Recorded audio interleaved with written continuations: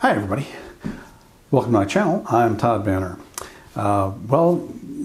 Regular viewers might notice another change in scenery. I'm back into what had been my office. As regular viewers know, we are in the process of selling our house. In fact, we have sold our house. We will be closing in a couple of weeks. We have also bought a condominium in our neighboring village of Forest Park, Illinois, and we'll be closing shortly after on that, and then moving, so it's been really hectic here, and I'm grabbing some time to do a short little video. Well, make sure the algorithm doesn't forget me. Anyway, what I'm going to talk about today is I got a comment. Somebody commented on one of the videos I did on the ZS100, the Lumix ZS100/TZ200 in other parts of the world other than North America, about close-up photography. And admittedly, it's really difficult to do good close-up photography with that camera. One of the things is that the close focusing distance is actually at its closest at the widest angle, and that's true of most point and shoots. That at the telephoto end, especially with these long-range super zoom type telephotos, they just don't focus very close. And also, the ZS100 doesn't have filter rings, so you can't easily attach any kind of accessory close-up lens.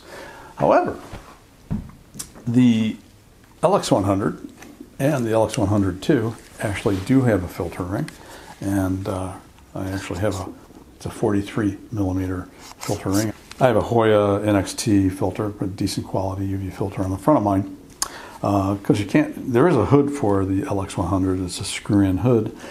I haven't decided whether I'm going to actually get one of those or not, but at least you get some protection with the UV filter. And this is a high quality filter, and there's not a whole lot of difference. And if I run into a problem, I can always take it off if I'm shooting into the sun.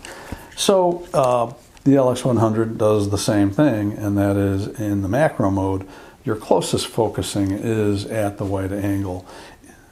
You got to be really, it's actually focusing on my finger at that distance. So that's pretty close, but that's not going to work real well for things like skittish insects.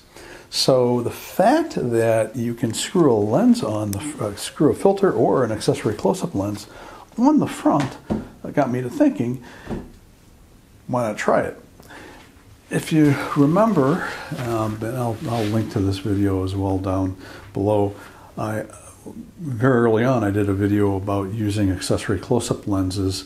In this case, the Canon 500D. There's also a 250D, not to be confused with Canon Rebels. The D stands for dual element. So Canon, but they have dual element close-up lenses. So these are highly corrected, high quality close-up lenses, and they're not inexpensive, or close to $100 for those things. Also, being as beefy as they are, you probably don't want to put something that heavy on the LX100 because of the motorized zoom, and they don't come in a 43 millimeter size, so you're out of luck if you want to use that type of a close-up lens. However, I was perusing Amazon one day not too long ago, and I saw a set of 4 accessory close-up lenses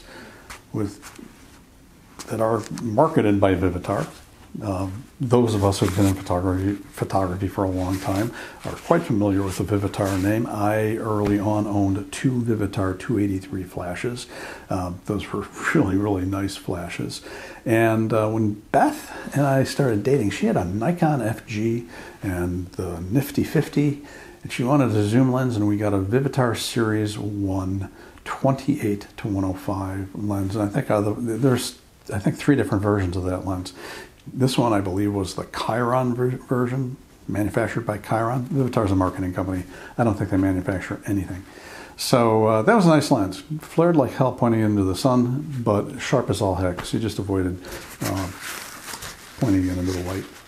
But these are marketed as Series 1, and this one is the glasses. Yeah, put my glasses on here. This is the +2 diopter, so that means this is actually equivalent to the Canon 500D.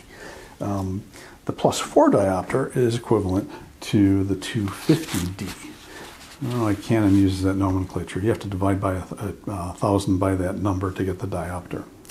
These are single element lenses. That means they are not as highly corrected as the Canon or other dual element close-up accessory lenses, which means you're going to get some aberrations. There's going to be some chromatic aberration, probably some spherical aberration, but $20, you know, so why not? I went ahead and ordered it. And it comes in a nice little packet. Here is the +10. You can tell the difference. The +10 is quite a bit heftier than the less powerful ones. You put this on your lens at the long end, you still get pretty close. So what I did was, and originally I went out in the backyard here, and we have some wildflowers.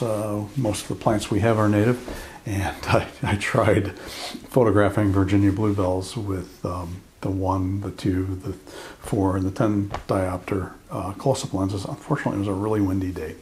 Didn't work out too well.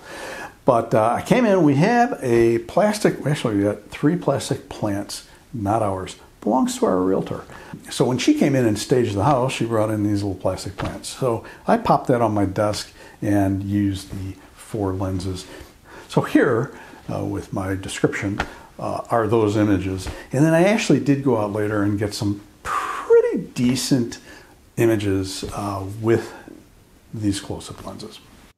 So here is this magnificent plastic plant shot with the LX100 on my office desk with no close-up attachment.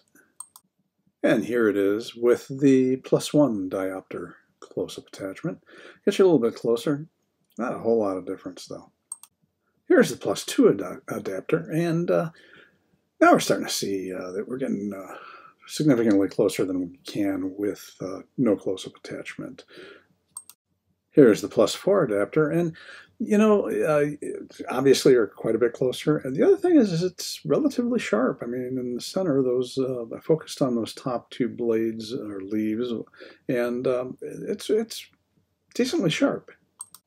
And here is the +10 adapter, and although it's still sharp, you can see some pretty obvious chromatic aberration, but really not horrible and fairly easy to deal with in Lightroom or Photoshop or whatever you want to use.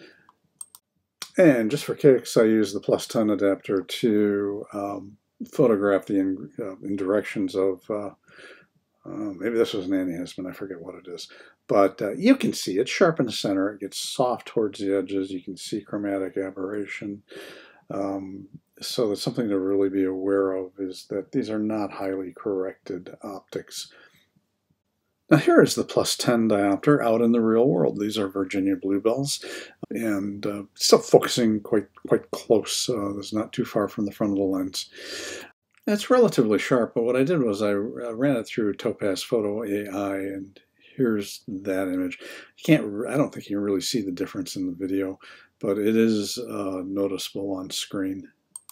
Here's a tulip, and I can't remember. This is either the +4 or the +10 adapter. Should take better notes, but either way, it's not bad. It's pretty sharp. And finally, we have the +10 adapter with brand new basswood leaves. Basswood is also known as American linden. And the thing is, the sharpness is not going to come across in the video, but looking at it in Lightroom, zoomed in, it's actually quite sharp. So there you have it. I mean, for $20, they're okay. They're not bad.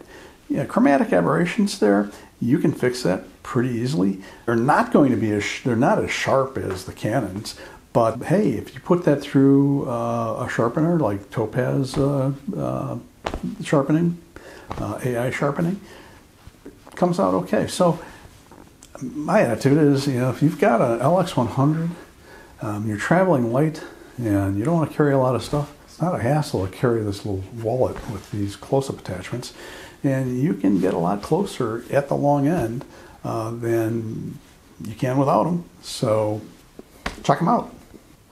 I hope this was interesting and helpful to you. So if it was, bop that like button. If you've subscribed so far, thank you. It's a big help to me. Next video, I'm going to talk a little bit about the photojournalism I've been doing with the local newspaper group. It's been pretty interesting, and we'll talk about that next time, and I'll show some of the images that I've shot using Marker Four Thirds equipment as well as the LX100II. I'm Todd Banner. I'll see you next time.